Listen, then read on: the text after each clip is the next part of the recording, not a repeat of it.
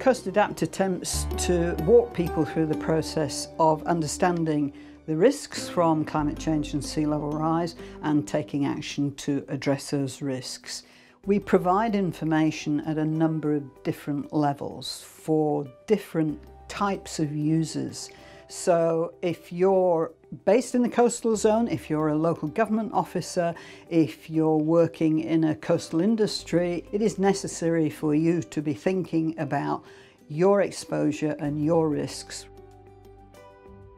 So we have undertaken some test cases with CoastAdapt to see whether they can make good use of CoastAdapt to help them to solve those problems.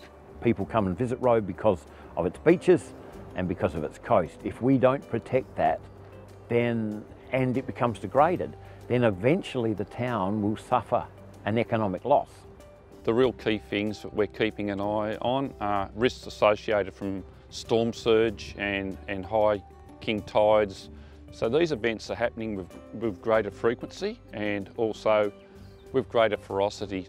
I mean, I had a fair appreciation of what the issues were, but I had no science to back that up. What CoastAdapt has given is the science.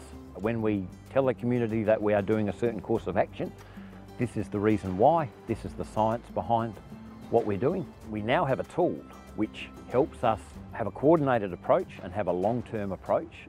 We're under-resourced, we don't have a massive staff, we don't have specialist environment people, we don't have the scientific knowledge, but with CoastAdapt we can tap into those resources. CoastAdapt will help us make sure that our money is spent wisely and perhaps only spent once.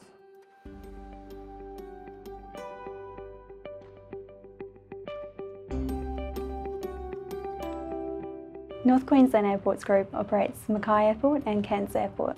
So both of our airports are in low-lying coastal areas. They're in tropical areas, so we do experience high heat as it is, and we're also in an area that experiences cyclones. As the airport, we do have a lot of workers that work outdoors, but with climate change, they're expected to deal with more intense hot days. We have had concerns from the community asking us what we are doing about climate change and making sure that their businesses aren't going to suffer through airport closures. So CoastAdapt really helped us bring all of the climate change related matters together into one place, and it helped to bring all of our different departments together as well to look at those risks as a whole.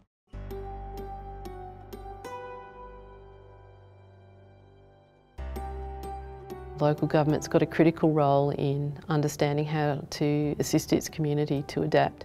Lakes Entrance is our biggest coastal town. It's a significant tourism destination and has a significant fishing industry based here as well. Lakes Entrance is located in a really vulnerable position at the spot on the Gippsland Lakes where the entire catchment, if it's in flood, is actually trying to exit into the ocean. And so what we're trying to work out is how do we manage the impact that sea level rise will have in the lake system and how our towns flood into the future. The aim of the project is to make sure that Lakes Entrance goes from being seen as the most vulnerable town to one that has the best plan for adaptation. The beauty of CoastAdapt is it's designed to support decision makers, and it's designed with rigorous information that you can rely on. It's not just about inundation and flooding, there are a whole lot of other potential implications resulting from infrastructure failure, economic challenges, and also understanding the social equity issues associated with adaptation. Any council that's looking at understanding how they engage in adaptation should use CoastAdapt. And it also helps connect the business with other groups looking at the same challenges into the future.